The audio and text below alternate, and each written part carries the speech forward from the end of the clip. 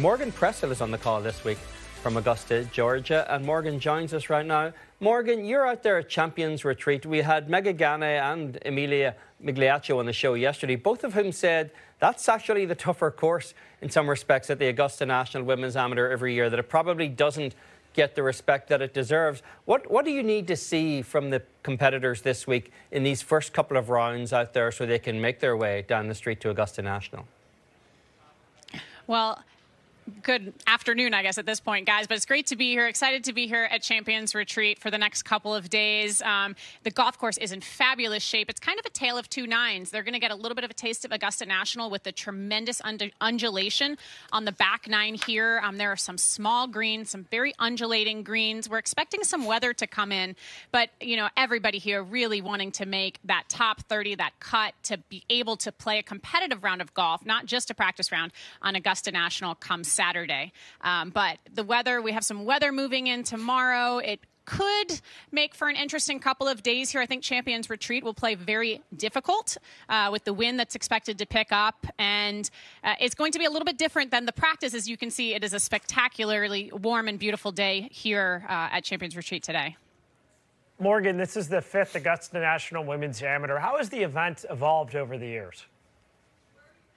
Yeah, in 5 years, I guess 6 years with the 1 year off, it's become clearly the most impactful event in women's amateur golf. And I think that's really important. You've seen, certainly from the first matchup, watching Maria Fassi and Jennifer Kupcho battle it coming down the stretch at Augusta National, gone on to be 2 stars on the LPGA Tour. Of course, Rose Zhang and what she was able to accomplish in terms of stardom after winning here at Augusta National, and then going on to validate by winning her very first start on the LPGA Tour, as you guys just mentioned. Anna Davis became a superstar overnight, and I'm actually really interested to see how she plays this week after what happened in her title defense last year, getting a 4-shot penalty basically on the very first hole of the championship because she played lift, clean, and place in the rough, in the wrong spot on the golf course.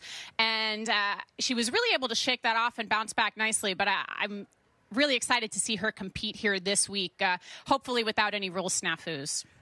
I'm wondering if there's a favourite in your mind, given the calibre of competitors who are out there, Morgan. You look at Ingrid Lindblad, who's #1 in the World Amateur Golf Rankings, just had her 14th career college victory at LSU. Is she someone you look at this week as worthy of a lot of attention out there? Absolutely. You cannot ignore Ingrid. The first time I got the chance to watch her was at Pine Needles when she was the low amateur in the Women's Open, and very impressive there. I believe nearly a top 10. T11 there, and I watched her on the range yesterday. You know, she's got her longtime coach from home in town this week watching over her. I would expect big things from her. She wants to turn pro and join the professional ranks after this season, and this is her last chance, and I know that that's definitely weighing on her mind, and that brings back memories really of Rose Zhang, who knew, even though maybe we didn't know, she knew that this was going to be her very last Augusta National Women's Amateur and wanted to go out with a bang. Do you think there's scar tissue involved for Ingrid? Because she was very close to the playoff a couple of years ago. Then she bogeyed in the following year, the 18th hole to finish one back. Augusta National, you know, fans are so intimately familiar with the golf course. We all know the tragedies and triumphs over the years there, and Ingrid's actually got her share of them as well. Do you think there's a little scar tissue that represents a hurdle for Ingrid that others in the field perhaps don't have to face this week?